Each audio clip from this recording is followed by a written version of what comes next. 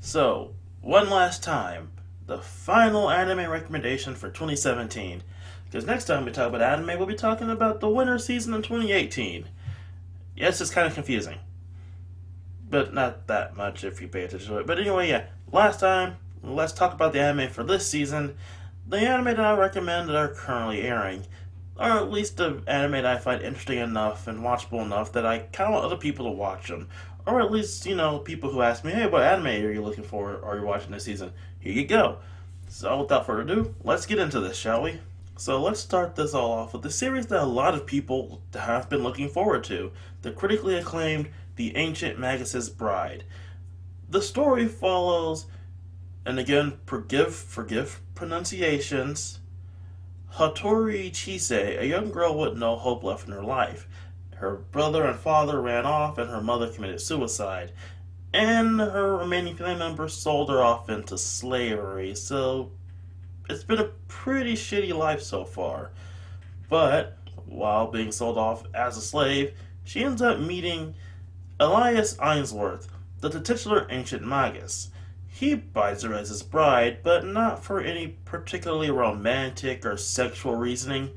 He really just finds her fascinating and wants to develop her magical ability because she has enormous magical potential. Overall, while the premise doesn't blow me out of the water, I've kind of seen stuff like this done before in a lot of series, especially targeted towards women, where it's like, oh, my life is so poor and tragic, then this beautiful, handsome guy shows up and makes everything better. And the sensitive part is the fact that the characters are all really so well written. Chise herself is a pretty interesting character, and Ainsworth is very entertaining. He comes off more fatherly than as a husband to her, which is kind of weird because in fact the series is titled The Ancient Magus' Bride. But either way.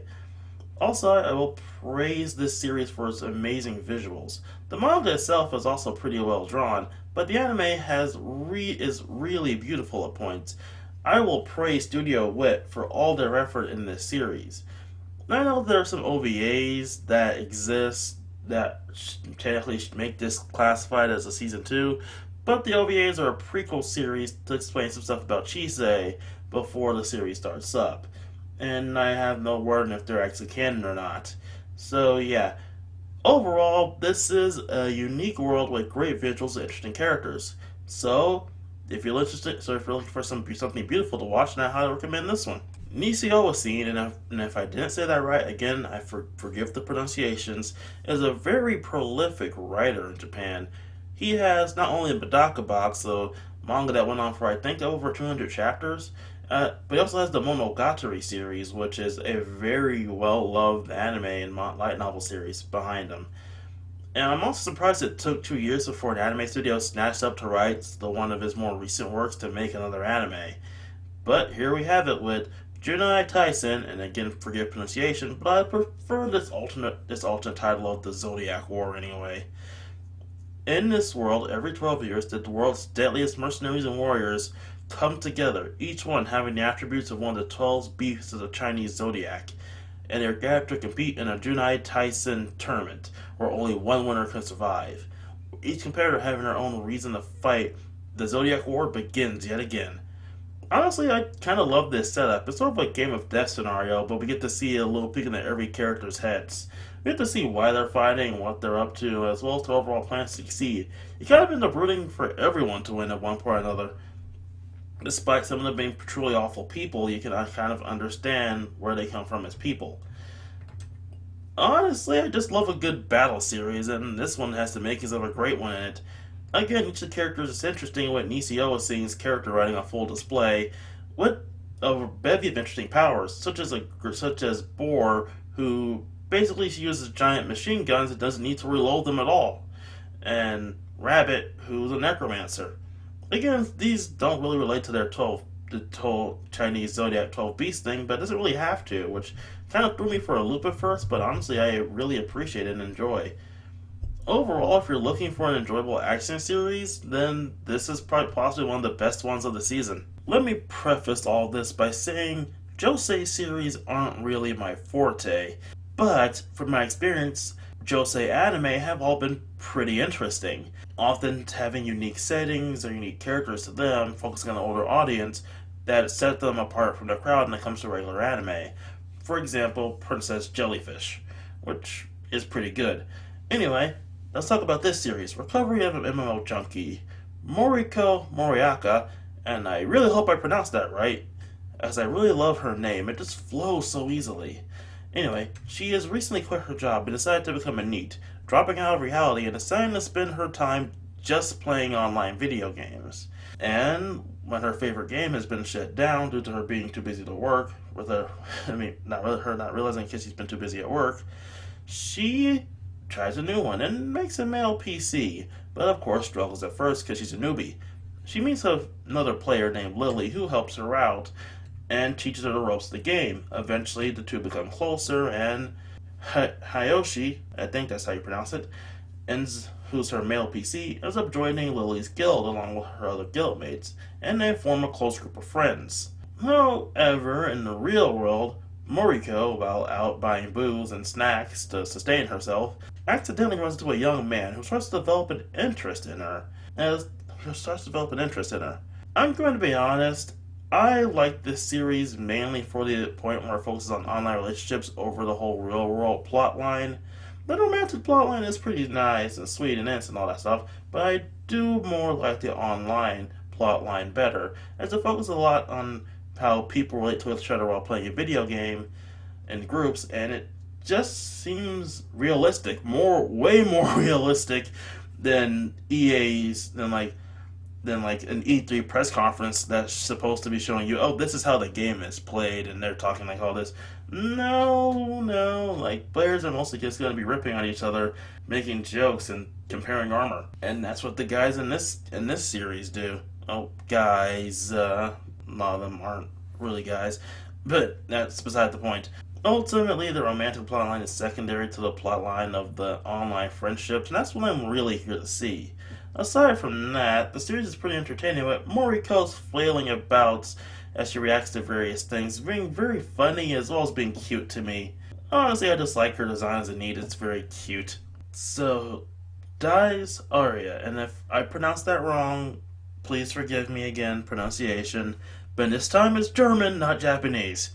Which doesn't make it any better, but I still can't pronounce jack shit in it. Anyway, this is an anime based off a visual novel, which isn't unusual. A lot of anime are based off visual novels, but this one is a point of much confusion. You see, this is a series that was created via crowdfunding, and honestly raised quite a bit of its original goal. Quite a bit more than its original goal. I think its original goal was around 300,000 yen, and it raised about 300,000, which is, again, very impressive, which tells you how much fan love this visual novel had. Anyway, it raised all that money. On top of that, it has the original scriptwriter of the video game working on it, so what could possibly go wrong? I say, as the Bubsy game has recently come out at time of recording, and that's not a good omen for that phrase. Anyway, let's talk about this plot, shall we? In 1945, in the midst of World War II, a group of Nazi officers performed some kind of magic ritual. No one knows if they managed to succeed or not, but in the modern-day Japan, Ren Fuji begins to have various nightmares about a guillotine killing him, various murderers, and black-clad knights who pursued these said murderers. With more and more oddities popping up across the town, Ren must cross the boundary into the extraordinary to protect his peaceful days. Honestly, the setup is pretty interesting, and the character designs are, again, very great. But before you watch the series, I'll give you all the same warning that I kind of wish I heeded before I watched it. Of course, I didn't get the warning until after the episode came out, but anyway, do not watch episode 0 before you watch the series. I know it sounds confusing, but trust me, take my word from it. I looked it up, and episode 0 is based off a scenario that you unlock after you've already beaten the game. As such, it's an event that you need the context of the game to understand. So what I'm saying is, then this episode, I know chronologically it takes place way before the events of the series, but it's still being here while not adding anything to the overall story is just confusing and confounding. And honestly, a lot of people hated this episode and were doubting the series because of this episode. So yeah, do not watch episode 0, move on to episode 1, and then once you're done with the series, come back and then watch episode 0 because you'll have full context then.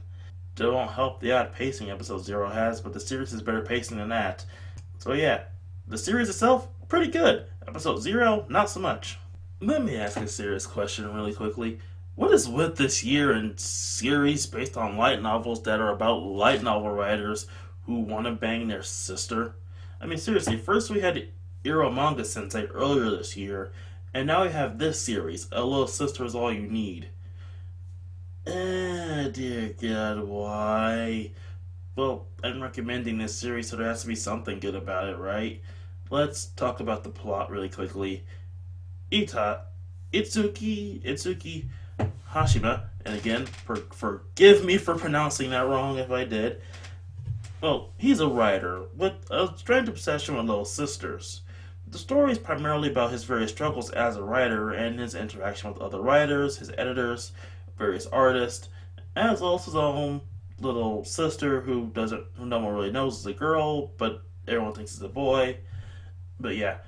Anyway, overall, there isn't really much to this series in terms of plot, but I find it pretty enjoyable to watch. It's a pretty interesting cool down series. Not really something that you go out of your way to watch, but if you see an episode pop up, then take a peek, see what happens. Maybe you'll find it funny, maybe you won't. But you won't regret watching it. The animation's pretty solid, and the character designs are also pretty good. Overall, it's a kind of funny series, but if you have to drop anything on this list, then feel free to drop this one. And for our last original series of the day, we have My Girlfriend is a Faithful Virgin Bitch. Man, that title's a mouthful. Anyway, plot time. Shonozaki Haruka, forgive pronunciation, confesses to his crush, Kosuke Akiho, and again, forgive pronunciation.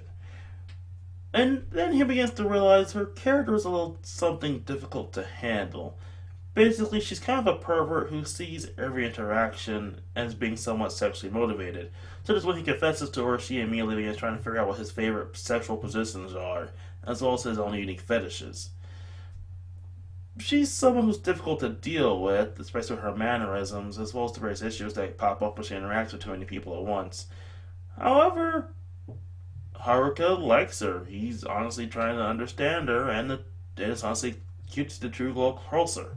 And it's a comedy series overall, so the main point of it is sex jokes and slapstick and stuff like that. But overall, it's a pretty interesting series. On top of that, there are a wide variety of cute girls and a wide variety of different sexual jokes, such as a girl who often just seems to walk around and just give women orgasms just by being near them. It's an interesting character, to say the least. Overall, it's a pretty funny series, pretty simple, and if you're looking for just some quick laughs, then I recommend this one. Well now, are you ready for the return of the Season 2 corner? Because here we go. Food Wars Season 3. I'm honestly happy to see this series taking off as much as it has, and I really like the plotline that they used for this season, as someone who reads the manga. But I'll give you a bit of a warning for this series. Do not watch this on an empty stomach, because you will be hungry, and the food in this thing looks delicious. Are you ready for more food gasms? Because I am. Kekai Sensen Season 2. The original one was one of my favorite anime of 2015, and while it did get kind of screwed over in the last episode due to production issues, the episode itself came out pretty great, and I'm happy to see the series get another shot with the second season. And, well, yeah, they seem to be giving a lot more focus to the characters who didn't really get that much to do in the original season. And overall, more Kekai Sensen is never really a bad thing. It's just more time with these great characters in this really fun, enjoyable, random world that we see. So let's have fun in Helheim's Lot, shall we? Umaru-Chan Season 2, and no, I am not saying that full title. A sequel to Umaru-Chan, the internet's favorite little punching bag / meme anime. I look forward to the further memes this series will create. Kino's Journey Season 2. Kino's Journey comes back after about 10 years with another anime run. Oh, for all the yes.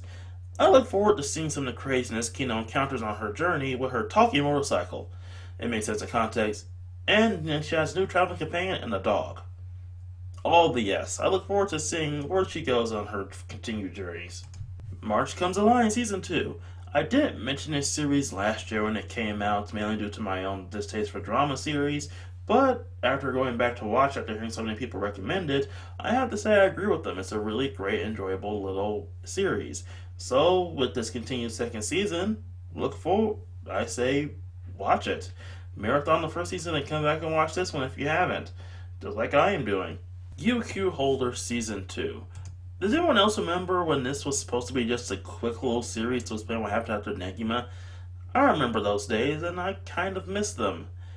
But the Negima sequel is still going on pretty strong, and it's still pretty enjoyable. Not the best thing out there, but enjoyable nonetheless. It's a dumb series, but the action is good, and honestly speaking, the weakest part of this series is the connections it has to Negima. Honestly, whenever the Negima stuff starts popping up, I kind of tune out until it gets right back to the original stuff, which makes this series very interesting in its own right. So, yeah, dumb action, but enjoyable action. Let's get to it then. And finally, Garo the Vanishing Line, or Garo Vanishing Line. I don't know if there's a duh in there or not, it sounds better when I have the duh there. Technically, this is an original series based on the Garo franchise, but considering that there's already one Garo anime and a lot of the stuff in Garo is built upon from previous seasons, I'm putting in the Season 2 corner. So if you're a fan of Garo, I recommend you take a look at this one. If you don't know what the franchise is, take a peek, maybe you'll learn a bit or two. Then go back and watch live action stuff. Fighting demons to save the day, with bloody blood everywhere. Have fun. So this is a season with a lot of anime sequels that are all pretty good, and a few good original series. There were a few disappointments, such as Black Clover. I'm a bigger fan of the manga than the anime adaptation, but that's a whole nother video. But overall, an enjoyable season with some good standout titles. And yeah, if you look for something to watch, you won't be without anime. So yeah, let's just sit back and enjoy ourselves some anime in the end, shall we? Till next time, everybody.